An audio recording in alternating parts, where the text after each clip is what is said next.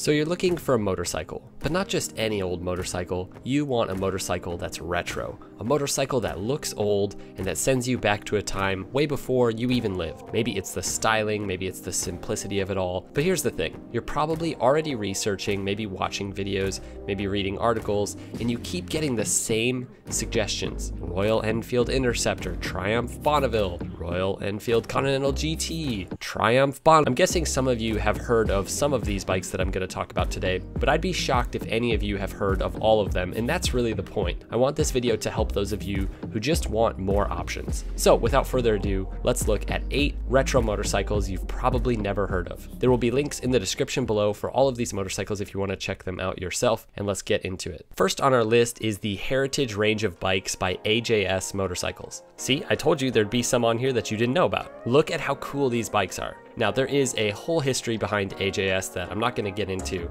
but the main thing is this was a British motorcycle company from way back in the day, and now they're a company again, and they're making really cool, awesome little bikes. They're all 125s, they're all air-cooled single cylinders producing about 10 horsepower. They all have electric and kickstarts, which is pretty awesome in my opinion. Not many new motorcycles have a kickstart. And if you like retro, you might like that. My personal favorite is the Cadwell 125. The tank almost looks like the Continental GT's tank, but with higher handlebars. You know, it's not that full-on cafe racer style. Yeah, the only bike on the road you'll be able to compete with is a Grom in terms of speed, but who cares? That's not why you're buying a motorcycle anyways. And you should know, if you're getting a 125 or any of the other smaller bikes on this list, you're probably not going to want to take something like this onto the highway because it's going to be light and obviously not fast enough. All right, number 7 on this list goes to Metisse Motorcycles. Now, there is also a whole long history behind this company as well, but I want to just focus on the bikes they have available. There's the MK3, which is equipped with a vintage Triumph engine, and the MK5, which actually has its own Metisse engine.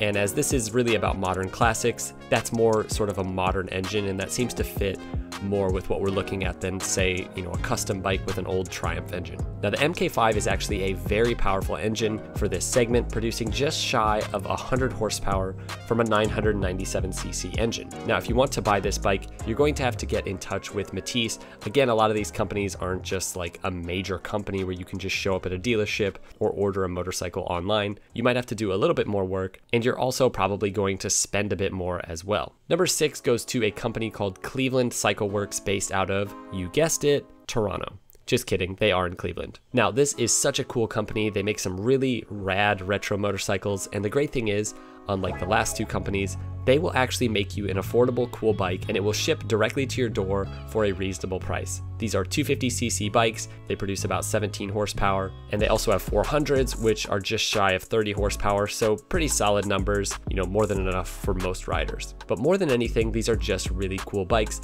and they're not overpriced, like really not overpriced at all. Also, everything I've seen from Cleveland Cyclewerks is just cool. They have some really cool bikes, and they just seem like a really great company in general. Number 5 on my list is really the last sort of specialty, sort of boutique motorcycle brand that we're going to talk about in this video, but it is so cool I had to show you guys. This is Falcon LA, and Falcon LA is doing something different. I wouldn't even really call this retro. They're sort of making like modern vintage motorcycles. Falcon basically takes old famous engines like this bike that has a Vincent twin in it, and they made a custom motorcycle around it that is of super high quality and just really awesome. There's also this bike called the White, which has a Velocette Thruxton engine in it, so this is very different. You're sort of getting a vintage motorcycle in somewhat of a modern package, and they're just really like harnessing that power plant. But man, they are cool, and you can't deny they are retro. The thing is, they're also probably incredibly expensive.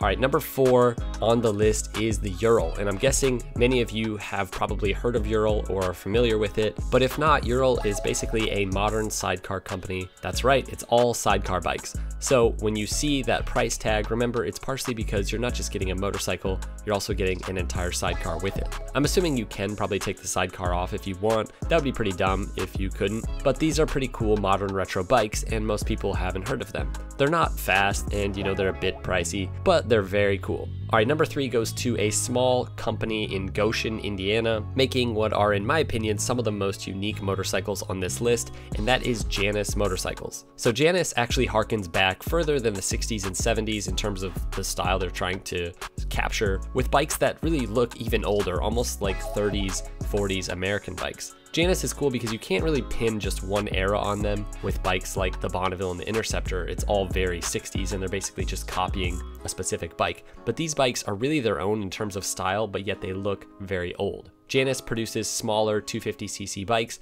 but they are now releasing a 450, which is pretty exciting. Janus's engines are sourced out of China, I believe. Much like some of the other bikes on this list, it's possible to design a new frame and a gas tank and other things like that, but it's really difficult to actually make a completely new engine. So Janus has the Griffin, the Halcyon, and the Phoenix, all retro, but all very different, especially than what we see like in this segment. The bikes are a bit expensive for what they are, but that's just the nature of buying a motorcycle from a small local, and in this case, American company. All right, number 2 goes to Mutt Motorcycles, and in terms of specs, these are similar to Janus and some of the other ones we mentioned. These are engines sourced from China, and then the rest of the bike basically is completely original. And man, I have to tell you, these are some of the coolest retro bikes available today. Mutt has a wide range of 125 and 250cc bikes, and they're really the epitome of cool retro. They look like something out of the 60s, but they also look modern. These bikes are fuel injected, they make reasonable power for how small they are and for being single cylinder bikes, and they sound amazing. Just for fun, go and look through all the different bikes they have on their website. This will provide plenty of entertainment for the retro motorcycle enthusiast. All right, number 1 on my list is a bike that I am weirdly obsessed with. It's a bike that stands out not only among retro design bikes, but really all current motorcycles available. This is one of the most unique motorcycles that has come out in the past like 15 years. This is the Agusta Superveloce, harkening back to a previous time, not of the classic 60s and 70s British like street bikes, but of the 60s and 70s Agusta race machines and just Italian design, and specifically the bikes raced by Giacomo Agostini. But it doesn't just look like those race bikes, it's still very modern and different in a completely different take, whereas something like a Triumph Bonneville today is basically a copy of an old Bonneville. But there's a few main reasons I love this bike. First, it is harkening back to a type of motorcycle that modern retro bikes just don't seem to care about. And I do think that one of the problems with modern retro bikes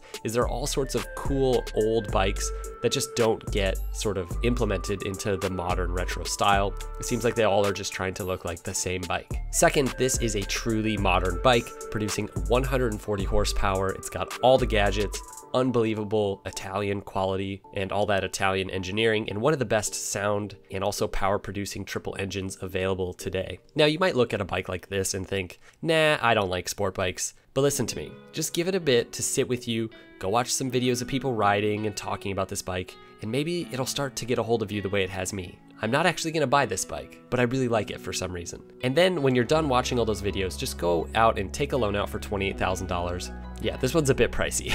All right, there you have it. Some retro motorcycles you can buy today that you might not have heard of. If you enjoyed this video, make sure to leave a like, subscribe, but more importantly, check out my other videos and see if there are any videos there that might tickle your fancy. All right, guys, we'll see you in the next one. Ride safe.